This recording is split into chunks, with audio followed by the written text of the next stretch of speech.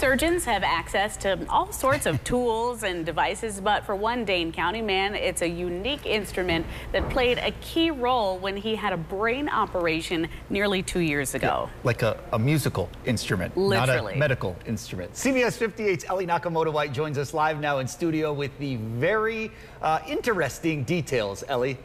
Jessup, Amanda, that's right. You know, they say music can be healing, but for Brian Rust of McFarland, he had no idea just how true that statement was.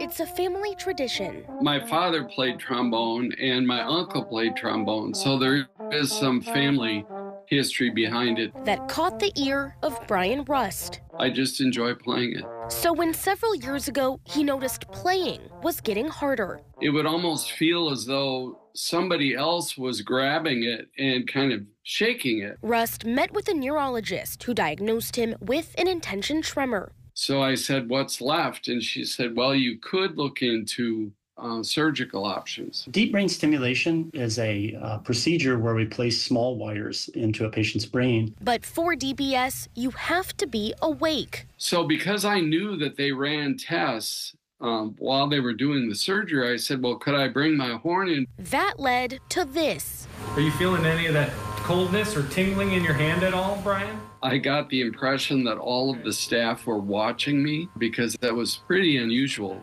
for them. Now Rust has a device in his chest. And that modulates the cells in that area and improves his tremor. It also has 2 settings, one for every day and one Rust likes to call My trombone setting. At night, he turns it off. So every night I have a reminder of what life could be like if I didn't have this device. Before waking up to continue doing what he loves most.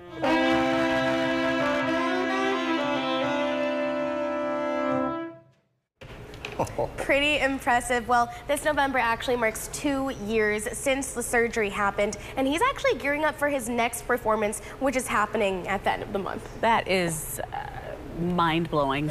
Yes. No more amazing performance than that. No, definitely not. And what's cool is his doctor who performed it actually played the trombone himself in high school, so he was really excited to see it brought into his operating room. You said it very well. I can't imagine having brain surgery for 1. Nope. Can't imagine having brain surgery and being awake for 2. And then playing the trombone? During brain surgery. That's wow. a lot. Impressive, but he's doing well. Thank you. I'm so glad that he's Yes. fine and great. Oh my God.